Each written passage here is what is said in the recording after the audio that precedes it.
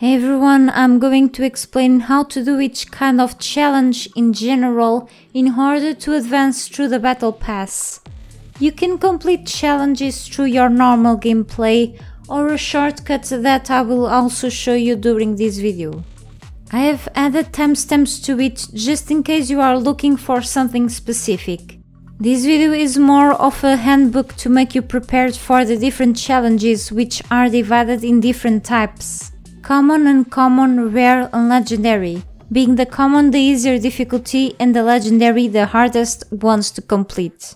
Rare and legendary challenges will give you more experience points towards leveling up on the battle pass and unlocking more items quickly than common and uncommon challenges, so prefer doing more rare and legendary challenges than the easier ones instead. The multipliers will help you leveling up even faster if you do the math. You have a limited amount of multipliers. If you run out of multipliers on your rare or legendary challenges, you may want to stick with the easier challenges than if you prefer, whatever, that's up to you really. Also, if you have no more experienced multipliers left in your challenges, you will receive new ones the next day the challenge is reset. 5 new challenges mean 5 new experienced multipliers to use. Just in case you don't use any of those multipliers through the day, they will accumulate in the experienced multipliers remaining. Together with more days, you may not do challenges where you will earn more experienced multipliers, so you can spend them later once you complete any challenge. Thank you so much for this info about the multipliers. If you feel like not doing some of the current challenges, you can reroll them a few times per day before they reset, which is great. Rerolling the challenges will replace them with different ones. Now I will explain you how to successfully level up through the battle pass. It is all up to you to decide if you want to do this the legit way or through the nasty shortcut. This will not get you into any trouble, the admin mode has been into the game since the very beginning. If the developers wanted to fully disable things, they would have done it already. Sometimes I do some challenges through my regular gameplay, while others I just do through admin mode, which is not fun but saves up some time, actually a lot of time. I still strongly suggest you to go through the challenges through regular gameplay, since it feels much more rewarding and fun. Before giving you a general explanation of how to trigger mostly challenges in this video, I will now show you to save up some of your time doing them through a shortcut if you just want to avoid most of the grind behind them. I advise you to go mainly for the rare and legendary if you have multiplayers left. If you are still up to purchase battle pass levels to skip work and support the game, go for it, or doing the challenges regularly through normal gameplay, go for it too, or simply completely ignore this feature, you are free just to do whatever you wish to, but it's great to have different alternatives in such game anyway.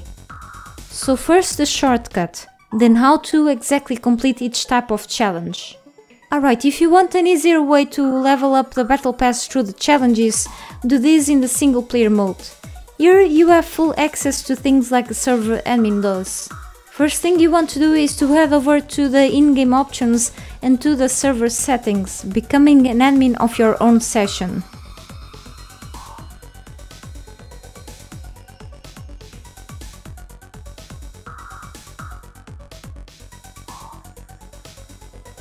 Then become a beast. Under the combat tab, switch the player damage and the NPC damage taken multipliers value to 10. If you need to make the completely Sunder or poison creatures challenges, turn these multipliers values all the way back down to 1, or you will instantly kill those creatures instead and will not be able to complete those challenges.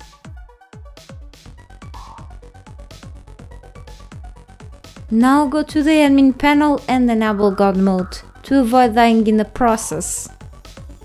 Enabling or disabling everything else in here is completely optional.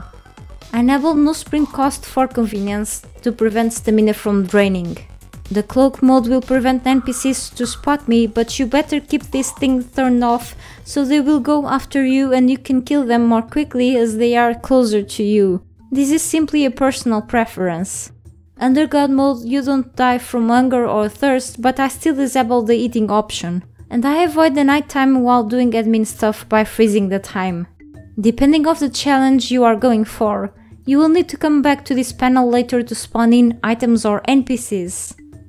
I also want to add up that by under admin mode, you can quickly travel through the map by teleporting yourself to any spot of the map. Just be careful to not go off limits or the wall of that will kill you. Any challenges that ask you to defeat NPCs will not be complete if you instantly nuke them with your admin powers, meaning you must still kill them as you would if you were playing normally by using weapons. However, you are still free to be under God mode and adjust the amount of damage you can deal against NPCs while you are trying to kill them. That's not a problem. Now I will give you a general explanation about how to complete each kind of challenge. Many challenges fall under the same categories, so I decided to put several of them together since some can be done in a similar way, while a few others are a little more different than most. Harvesting challenges. To complete these challenges, you must fully harvest a resource node to trigger those challenges, otherwise it will not count. These may or not may require tools to complete, and the tools used will vary depending on the kind of challenge you are going for. You can use your hands for harvesting bushes, but it will take much longer than using a sickle. Also, you can use for other challenges a hatchet, a pick or a pickaxe. Spending some attribute points in the Hard Worker perk from the Expertise attribute will help you mining resource nodes twice as fast. Optionally, an Arcane Staff can be used, just in case you have the Mass Cull spell unlocked. You can cast this spell nearby resource nodes and fully harvest or mine nodes that will count to complete challenges faster.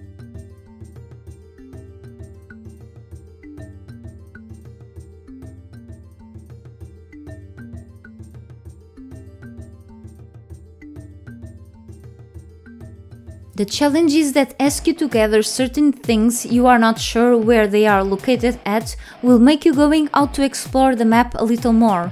Using an interactive map from the web can be very helpful in this case. Gather Lotus is one of these challenges. Lotus plants are more abundant in the Isle of Sipta than in the Exile lands. Check out one of the links down below in this video description with a link for a map with markers of the locations of Lotus to complete the challenges.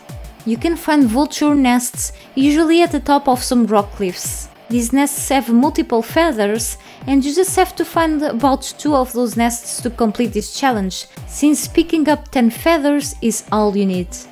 For the butchering and skinning corpses challenges, you must use any kind of butchers or skinning knives on corpses, and you need to completely butcher or skin them all until they disappear to complete these challenges. To complete the Harvest a Corpse using a religious tool challenge, you must use tools crafted exclusively at religious altars that are able to gather special resources from human corpses once you use them. You have to fully harvest the corpse or it will not count towards the challenge. To craft a tool or a healing item challenges, you can complete these just by handcrafting them through your inventory crafting section. For the armor piece challenge, you will need to use your armorer's bench instead, since coarse wraps won't do the job. Craft a legendary weapon and armor piece challenges. These are endgame challenges and maybe some of the most tricky to complete. There are just a few weapons and armor pieces classified as legendary that can be crafted. Just in case you have already gone through places like dungeons, in both official maps, you already have unlocked a few recipes to craft some of the craftable legendary weapons and armor pieces from those places.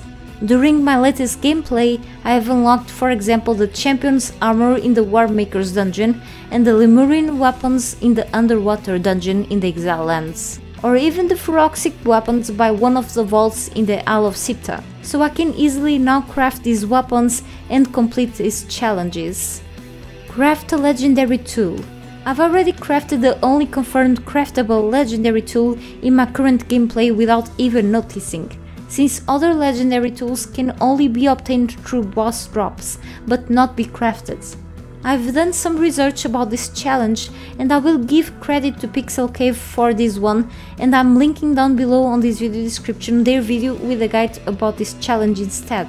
Go check it out and see how to be able to complete this challenge. Under admin mode, spawn in fragments of power and try your luck at the places Pixel Cave tells in their video, alright? Credit for the community to help on this one too. Consume specific kinds of items challenges. Certain items are rare, so they are not easy to obtain right away. You must consume them to complete these challenges. A fragment of power can be dropped by certain bosses or found in small containers in specific parts of the map. For example, by the named city, or at the dungeons in the EXILES, or at the southeastern area in the Isle of Sipta. About the Heart of a Hero, if you are around the named city, make sure to kill the Silent Legend mini-bosses, since they drop these hearts. They are hidden in chests in the Isle of Sipta, southwestern area. Alternatively, you can spawn them in through the admin panel. Completely Sunder a creature. This type of challenge requires weapons with Sunder effect. Warhammers or maces will do the job. You must hit creatures with a heavy attack to sunder them. Heavy attacks are made with the right mouse button or whatever button you use if you are playing with a controller. Usually this challenge applies to rhinos and elephants. Sunder these animals about 5 times to complete this challenge, and don't need to kill them if you don't want to. In the case of sundering rhinos, I choose sundering rhino bosses as I'm prone to kill normal rhinos while trying just to sunder them with certain weapons. Both rhinos and elephants can be usually found at the savannah by the EXILES, and you can find them by open fields in the Isle of Sipta if I remember. Apply Sunder, Cripple and Bleed to single creature challenge. This one is a little more complicated. Make sure to have with you a weapon that cripples, like swords and spears, a weapon that sunders, like maces or warhammers, and a weapon that causes bleeding, like war axes, spears, daggers and katanas. The effects need to be done one after another to complete the challenge. I don't really get this one a lot, but hopefully this works that way. Poison a creature challenge. To kill creatures, it is strongly recommended to only use melee weapons with poison on them. I prefer using weapons that are poisonous by default, but you can optionally apply to certain weapons the limited use Scorpion Queen or Reaper poison instead. You need to let the poison kill the creature, meaning the last damage done on the creature has to be done by the poison itself, not by the weapon, otherwise it will not trigger the challenge. Defeat 10 creatures. This type of challenge is self-explanatory. Once you kill this amount of the same kinds of creatures, you will complete this challenge. These creatures can be prey or predators. Animals like antelopes and any babies are considered as a prey. If you have a challenge that asks you to kill hyenas, but you are currently playing on the Isle of Sipta, you can kill hard wolves and the game will attack them as hyenas. If you choose to kill lacertas while you have the kill 10 crocodiles challenge to do, killing lacertas will also do the job. If you choose to do the shortcut and try to spawn in creatures like sand reapers, for example, sometimes they have a different name in the admin spawning list. You must search for locusts in that list instead. Defeating giant creatures. Check the admin panel and type the word giant. It really works. Apparently the big red snakes by the desert also count to trigger this challenge. I've tested this before and can confirm. Challenges that ask you to defeat certain kinds of NPCs sometimes are not as easy as they may sound, since some tribes or species can only be found in specific points of interest of the maps. For example, if the rare challenge of defeating Voterizovskalos pops up in your game, you need to head over all the way up north in the EXILES and kill about 10 humans or serpent men in the volcanic area to complete its challenge. Do some research if you are not sure where certain kinds of NPC groups are located at.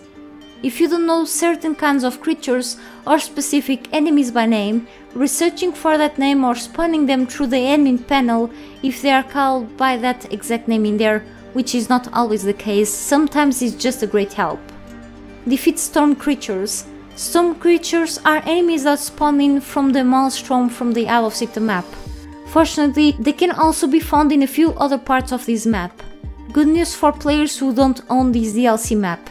These storm creatures are now available in a couple of events that were added with the update 3.0 to the game. The Sacrifice Interrupted is one of the few events that can help you completing this challenge.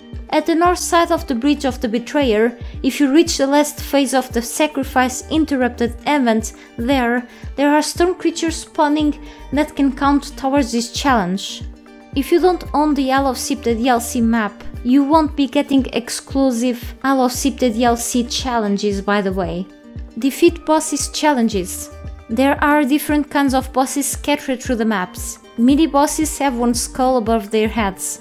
World bosses are usually big-sized creatures, and you can distinguish them by the size they have in comparison with the normal-looking creatures and a few more body details. World bosses have 3 skulls above their heads, but they are not the only type of bosses with those 3 skulls. Named bosses also hold 3 skulls above their heads. This means they are by default more tough to beat than mini bosses and their health pool is bigger. If you don't know where certain bosses are located at, doing a research on the web can be a little help and save up some of your time looking for them. Defeat a Surge boss. This is a challenge exclusive for the Isle of Sipte DLC owners. Surge enemies and overall Surge bosses, as the name says, are NPCs that spawn in when you summon them at some of the Isle of Sipte ley shrines. At times, bosses can show up together with other enemies from certain Surge waves, so you can try killing them. Or you can go through the faster way and spawn one yourself to complete this challenge instead. Just go to the admin panel and type Surge in the search bar.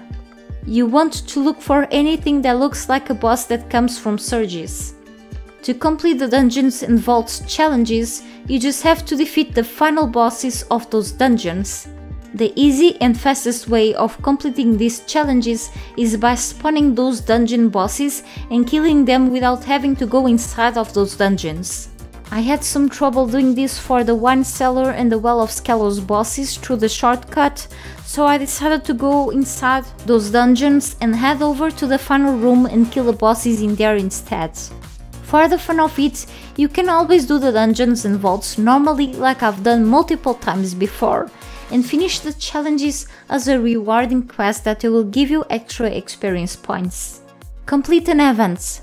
To get this challenge done, you have to finish one of the events available in the maps, usually by killing all of the event's enemies from an event you may come across with.